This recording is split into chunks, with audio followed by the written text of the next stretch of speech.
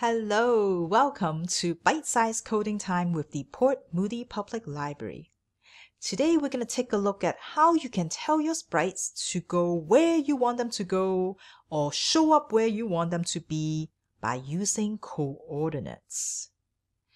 You may have heard about coordinates from your math classes, and today we're going to take a look at how coordinates work in Scratch. When I think coordinates, the first thing that came to mind is a treasure map. Yeah, I know. There seem to be a lot of pirate references in these coding videos, and I really don't know why. But say this is my treasure map, and I need to describe to my friends where the treasure is. Now, if I look at this and they can't see the map, I will say, okay, you're on the island. Go to the left side of the island and near the coast, but not all the way there. And then see if you can find 3 trees. And when you find the 3 trees, then the treasure is buried somewhere nearby, maybe a little bit to the left and a little bit farther down. Yeah, that's where you're going to find the treasure. Now, if those were the instructions that I give my friends, I'm pretty sure it's going to take them quite a bit of time to find that treasure because my instructions, they were not very precise at all.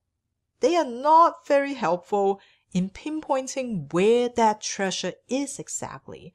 So I need to do a little better. I need to better describe where the treasure is. So when I think about in real life, if I'm at the library and somebody is going to come pick me up and they don't know where the library is, I will have to give them the address, right? And I'll tell them that, okay, well, the library is at 100 Newport Drive and it is basically at the intersection of Ioko and Newport.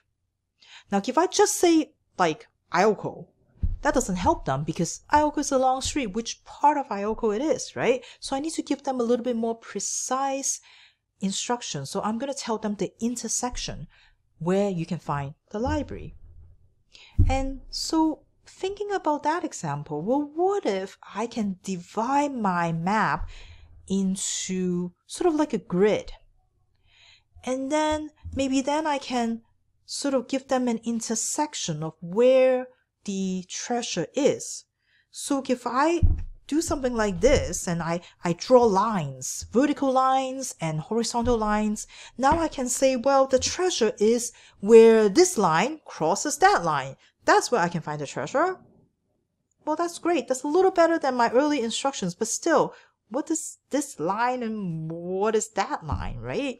That's not very precise. And we know, again, computers need very precise instructions. They need things that are specific or else they wouldn't know what to do. So in my example just now, we have streets and they have names, right? That's how I can tell people which street it is. That when I'm talking about the street, I'm talking about Ioko, I'm talking about Newport. In Scratch in coordinates, instead of naming them with names, we name these lines with numbers. So all the vertical lines and all the horizontal lines, they all have numbers. It might look something like this. Now you will notice that in Scratch, the numbers don't start from left to right or right to left, right? They actually start right in the middle. In the middle is where you will find line 0, whether it is a vertical line or a horizontal line. Everything starts right from the middle. And if we're looking just at the left and the right kind of lines here, you notice that when I go to the right, my number increases. It goes 1, 2, and 3. And if I go to the left, we get negative numbers, -1, -2, and -3. And all these lines that help us figure out how far right something is or how far left something is, they're called the X coordinates. So in this case, my treasure is located where the X coordinate is equal to -2. So now with that, I have a way to describe how far left or how far right my treasure is on the island. So now I need the up and down, right? I need to tell my friends how far up in the island or how far down in the island they can find this treasure. So we need the y coordinates. Again, starting from the middle, that's where we will find 0. Going up is positive number 1, 2, 3, and so on. And going down is negative numbers -1, -2, and -3. So in this case, my treasure has the y coordinates of 0. It is right where the 0 line is. So now that I know the x coordinate and I know the y coordinate, I'm now able to describe the intersection. And my treasure is located at x equal -2 and y equal 0. And with that precise description, my friends would have a much better luck finding that treasure. But wait! Someone moved my treasure! Now instead of being where it is, it's got moved and now it's somewhere over there instead. Well, how would you describe this treasure to my friends? Can you take a look at the map and see whether you can figure out the coordinates for this new treasure spot? I know you can. It is x equal to 1, because this is where this line is, and y equal to also 1 in this case. So now you can see that the treasure is more on the upper right corner, right, of the map here. But remember, upper right corner is pretty generic, but x equal 1, y equal 1 is very precise, and that is exactly what my friends need and what the computer need when you're coding in Scratch. Now that you have a basic idea of how coordinates work, we know that everything starts in the 0. So in the 0 right in the center here is x equals 0 and y equal to 0. When we go code in Scratch, how many lines are there? Well, let's take a look. In Scratch, we again begins with 0, 0 right in the middle here, but there are 240 lines to the right and 240 lines to the left. So you have a character that needs to go from one side to the other, it will take them 480 steps, 240 plus 240, to walk from this side all the way to the other side. And going up and down, we have 180 steps going up and 180 steps going down. So again, if you go all the way from the top all the way to the bottom, it is 360 steps. So now you know how many steps there are and how many lines and how much of a small grid this is.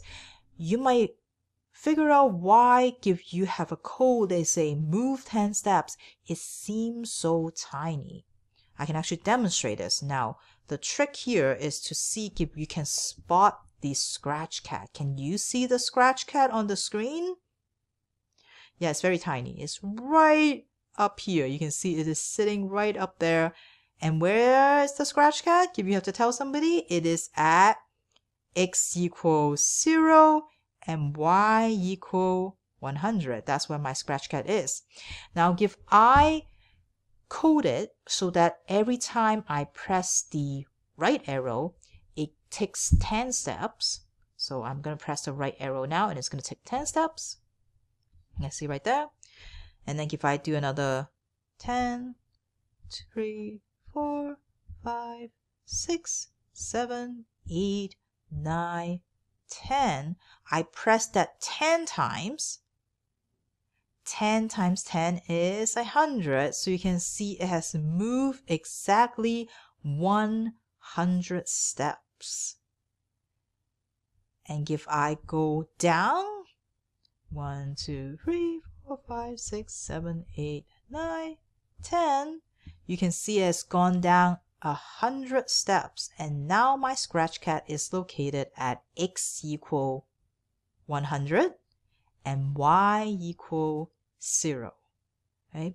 So you can see that for the whole screen, you have about 480 steps to play with left and right, and 360 steps to play with from the top to the bottom. So if I make this a little smaller so you can see the code here, you can see that's where my scratch cat is. So let's bring up the scratch cat, and you can see that's where the code is by going up and down using the arrows. And when it first showed up, you notice that it showed up right into, I have told the scratch cat to go to x equals 0, which is right in the middle, and y equal 100, which is right there. That's why the scratch cat showed up there. So if I take the scratch cat, which is right here, super tiny, and if I take it and move it, let's go over here. Okay, anytime you move your character, you can find its new location, its x and y coordinates, by looking down here. You'll see that now it's telling me that this sprite, which is the cat, is highlighted right now. The x coordinate is minus 168 and the y coordinate is minus 55. Right? If I take the scratch cat and move it over here, now you can see the coordinates change. So the new coordinates now we can see is that x is equal to 88 and y is equal to minus 71. That's the new location for our scratch cat. Now let's make scratch cat a little bit bigger so we can see him better. So I'm going to turn that back into 100 in the size here. That's our scratch cat. Now say I'm doing a simple animation and I want scratch cat to kind of walk from over here, starting here, and go all the way down here, right? Very, very easy. But that simple animation requires us to tell the computer where to start and where to finish. And that's where coordinates come in. So the easiest way to do this is, first of all, take your mouse, grab scratch cat, and drop scratch cat where you want it to start. So I'm going to put scratch cat right here. And so now we know that the minute you let go of the mouse, the coordinates will update for us automatically. So you can see these are this new location, the new coordinates. But not only do they update over here, it also updates in the motion block. And we know we need the motion block to control movements. So if I look at the motion block on the left-hand side here, I can see that the go to X and go to Y block has the same coordinates as where scratch cat is right now, because it's automatically updating that for us. So I know I've got the starting point. It's exactly where I want it to be. So let's just add the top part here. I'm going to go into events and I'm going to say when I press the, say the A key, I want the scratch cat to go to this spot, right? Which is x equal minus 187, y equal 76, and I want scratch cat to go over here.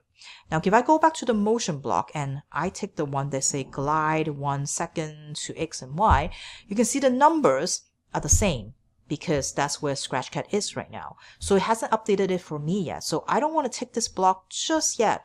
I actually want to do the same thing. I want to take my mouse, pick up scratch cat, and drop scratch cat where I want scratch cat to finish.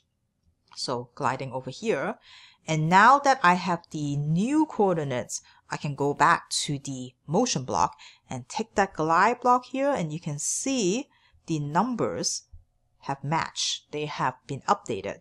So now I know if I press the A key, it's going to start somewhere up there and then it's going to go all the way down here. So let's give that a try. I'm going to press the A key on my keyboard right now, and whee, that's where scratch cat goes.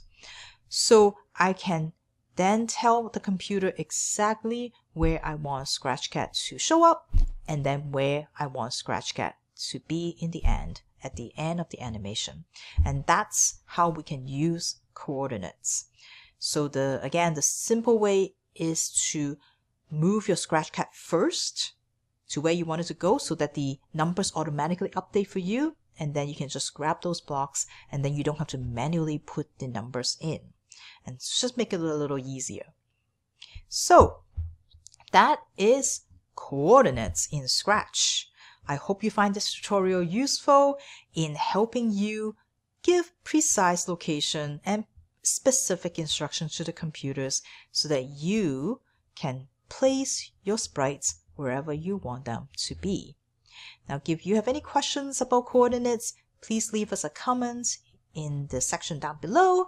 If you have made a Scratch project and you want to share with us, please put a link to your project down in the comments also. We would love to see what you do with these coordinates. Until next time, happy coding, and we'll see you again next week. Bye!